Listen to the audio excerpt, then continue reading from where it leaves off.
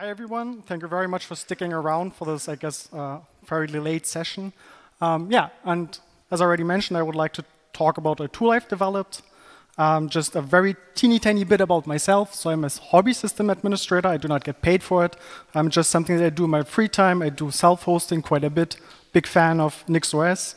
And I started to actively use systemd maybe like 2 years ago, maybe not even that much, or that long ago, where I mean like actively creating systemd unit files and then starting to work with them and trying out different features from systemd. And what I've learned is that systemd is amazing. I love it. It has so many different features. It's like I can go on and on and on and reading this very long documentation, and I'm continuously learning new things about systemd. So I did play quite a bit with systemd hardening of different unit files, and it makes a lot of fun. But I do think that the user or developer experience is, well, kind of clunky. It doesn't feel as modern as maybe other tools, or it just feels like a bit, dare I say, old.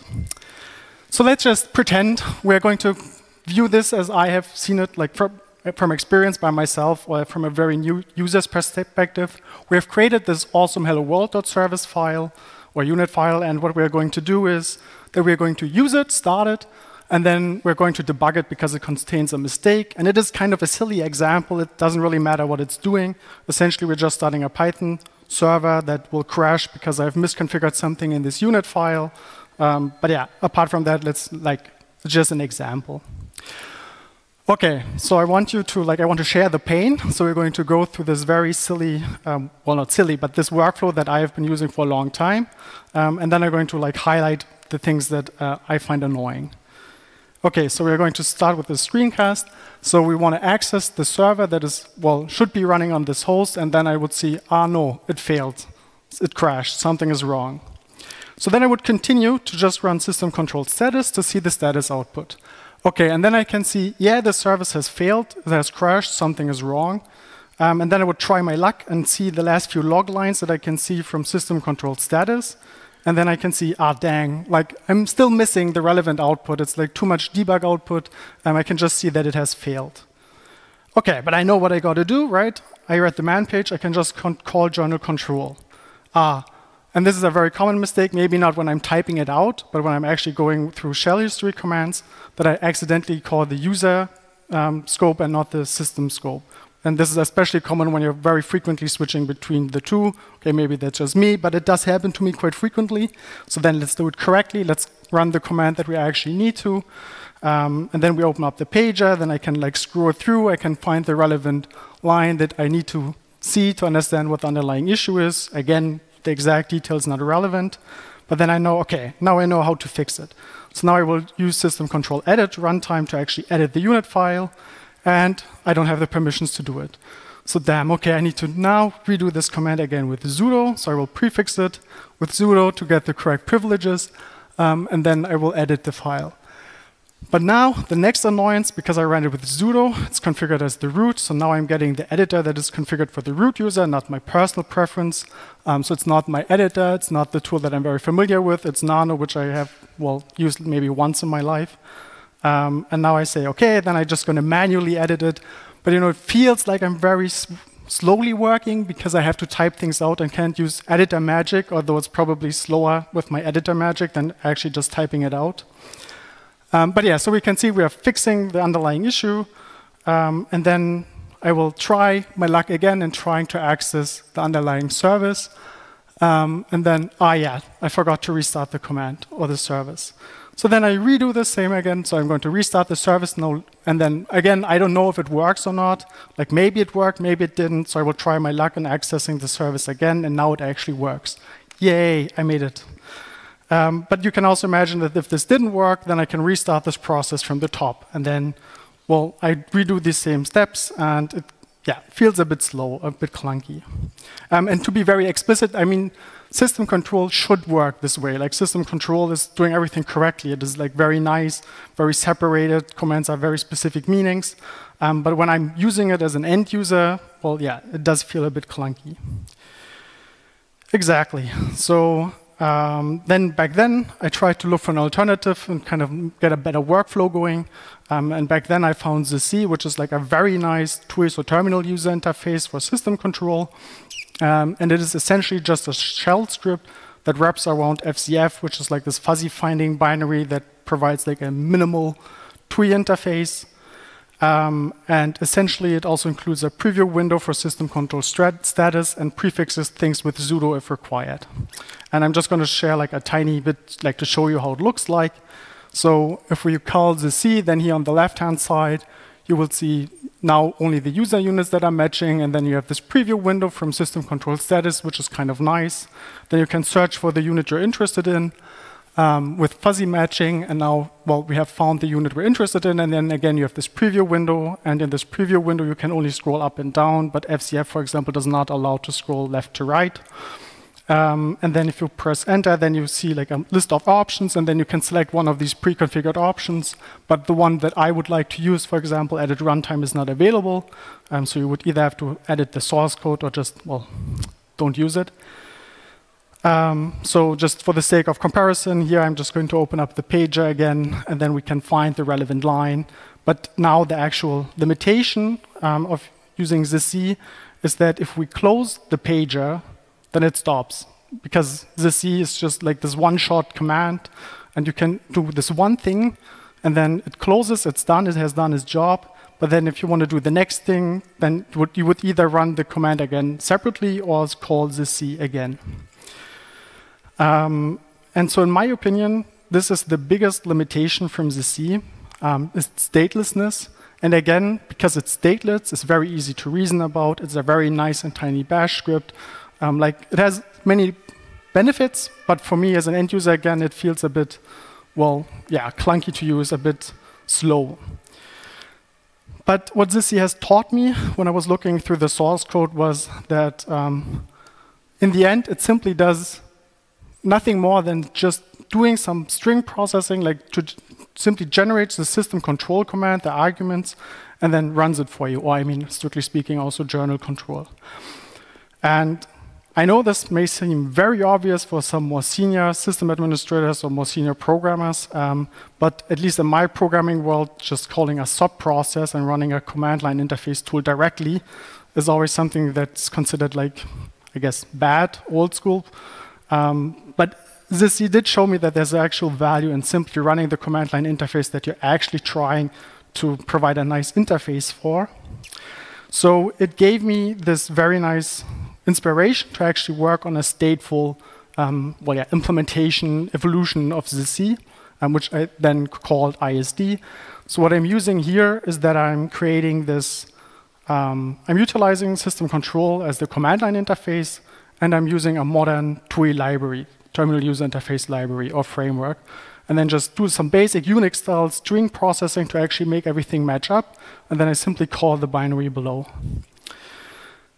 And yeah, the result is, well, what I'm going to show you now. So we start out again with this broken service that we're going to fix, but instead of the old way, we're going to use ISD. So here with ISD, just a quick overview. In the top, we can see if we're in the system mode or user mode, just because I'm differentiating between them statically.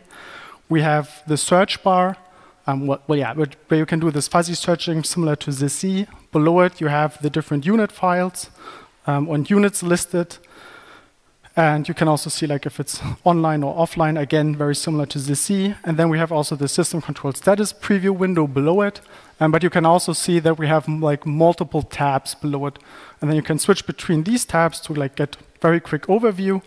And then in the footer, you can see like the shortcut key bindings to trigger actions depending on the widget you're currently viewing. So we're going to look for the service we're interested in. So here you see it's like very similar to ZC up until now. And just because I said like we have this differentiation at the top between system and user, you can switch between them very easily. It doesn't like change much. It will try to search it, won't find a unit. You can switch back to the system one and then, back at the beginning. So it's fairly easy. You don't have to retype anything, for example. Yeah, and then, so now what we're going to do is like redo the example from the first version. So we're going to go to the preview window and then just look at the logs output. So this preview window has some basic interaction. So here we can also scroll to the right, which wasn't possible, for example, in the C. And again, here we can see that we don't really have the necessary information. So we're going to switch to the Journal tab, where we could also scroll up, or we can just open it in the pager or in an editor. Because, I mean, sometimes I prefer to open things in the editor because I feel more productive that way, I guess. So I open up in the pager, and then again, very similar to the old example, I can then just use the pager in a silly way and find the relevant log lines that I'm interested in. So I see the underlying issue. And then I can close it. And now, this is like the main thing I wanted to work in the end, is that I'm right back where I started with everything. So now I can just continue on using this interface and just go on my merry way. So here I'm going to press Control-O, so the run a system control action, which will open up this modal. And then you have the different commands that you can execute. And the nice thing about these options is that you can configure them as a user. So if I have my preferred set, you can just add new subcommands that you find relevant and for your workflow, and it's going very easy to be integrated into this tool and this UI. And I mean, on the left-hand side, you have just the shortcut keys that you can press. But what we're going to do then is going to run the edit runtime command, and now it opens up my user-defined editor. So in this case, this is just Helix. I guess, a popular editor, I guess. And now I can do my magic key bindings with my editor of choice. And as we can see, maybe in this example, I'm not faster just typing it out, but I feel better using it. I'm more happy using it.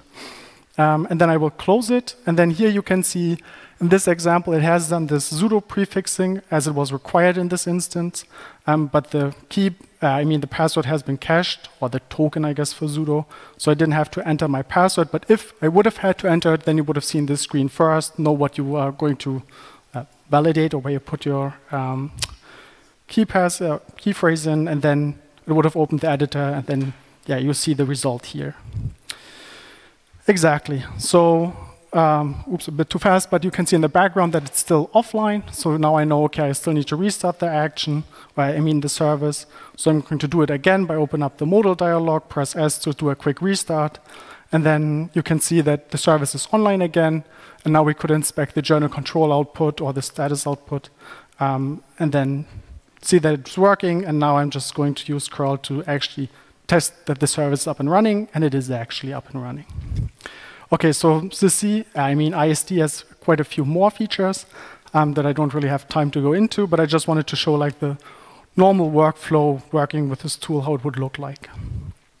And one thing that I just want to wedge into the presentation, if I have enough time, is that even if you're never going to use ISD, I think that I found very useful, especially when you have many customization options, so if you have very complex configuration, is that you can actually try to integrate it better into your tooling. So here, for example, I just have created an option so you can open the configuration file directly from the tool. I mean, this is not that impressive, I guess, but you can see now that it has generated this template configuration file for the user. And the really interesting, relevant part is the very first line, where I am also providing a path to a JSON schema file. So I'm going to rely on the YAML language server, which is an LSP, a language server protocol program, that will then use the schema file to validate, while the user is using the editor, the options they're entering. Because I know from experience, you can spend a lot of time writing the documentation, but if everybody reads them, I know for myself that I wouldn't read them, especially not if they're multiple pages long. So this provides a very nice experience. So here I'm just going to show you that you would type the option that you would like to configure in this configuration file. And just because I'm relying on this YAML language server, I can actually get all of the necessary information. I get the documentation. Here it's showing that there's an error because it's the wrong type. And then the user would see, misconfigured it, I meant something different. And with the auto-completion support, it's also very helpful if you have these very complex, very long option strings that you need to customize. Exactly. And then this is just showing how it will end up working, but this is something that I think can be very useful, and because I guess creating JSON schema files is probably well supported in most languages, it is something that is fairly simple to implement by relying on like a different language server implementation, language server protocol, but it can help you definitely a lot with your users with the configuration file that you have created. Exactly. So I guess, but the main message that I wanted to share is not necessarily that you should use or ever have to use ISD, but that I think that we're having these well-tested, bullet-proven command line interface tools from Linux that are maybe a bit old, but for a reason, because they support quite a long history. But if we use them and just provide a very thin abstraction layer on top of them, and then work with modern tool frameworks, we can actually like modernize them or give them a modern feeling, and make them look pretty. That's maybe something that newer users would appreciate. Exactly, and then these are just the key takeaways, the summary from my presentation. So I really do like the idea of simply using the upstream CLI tools, because upstream will probably test them, so I can be fairly certain that system control will work with systemd in general. I do think that shelling out is still, a very effective method of achieving like an abstraction layer for the tool you're trying to abstract. And with the limitation of the scope, I'm referring to, if instead of trying to recreate a pager or recreating an editor, just call the editor and the pager that the user likes. Because they also like some very interesting pages, or I guess tools to work with journal control output or logs in general. And just the last point, if sometimes it makes sense to use a language server protocol to edit configuration files. Yep, and with that, I'm very much interested to hear your questions. Thank you. Questions? Yes. Hey, good talk. Do you know if there is an LSP for service files? Excuse me, if there's a what? An LSP for service files? I think there's one written in Rust. Okay. I guess that's the answer. Somebody else was faster than I was. So you mentioned shelling out to CLI tools. Leonard recently talked about basically var-linkifying as many CLI tools as possible. So you can basically just call out to var-link to the tools. Do you already make use of those kind of things? No, but I am aware of it. But one thing I would like to share is that I was amazed at how well system control specifically worked with old versions. Like I just used the version, I wrote the code for the version that I had, and then it still worked with Ubuntu 10 or so was the latest one that I tried. But no, it's definitely going to look at varlink, but yeah. Other questions? Maybe one from my side. Has anybody used it, ISD? No, I hear about it, but I would definitely try it out. It's pretty. Any questions or comments? Oh, sorry, yes. I think you might have already answered, but is this written in Rust? No. Oh, okay. No, it's actually written in Python, and I have a very long-winded answer. But the short answer is I do think the Python packaging ecosystem has improved a lot within the last year with UV. And the TUI framework, textual, was by far the most well-documented and supported one. But I mean, because the way it's written, it's very easy to port it to a different language if I wanted to down the road. And I created an app image because I thought then I can solve the single binary issue. But then I've learned that Ubuntu hates app images, so I don't know. Like that's Linux, I guess. Any other questions?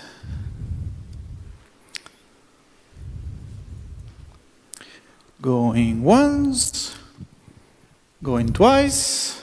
Okay. Well, yes, thank you very much.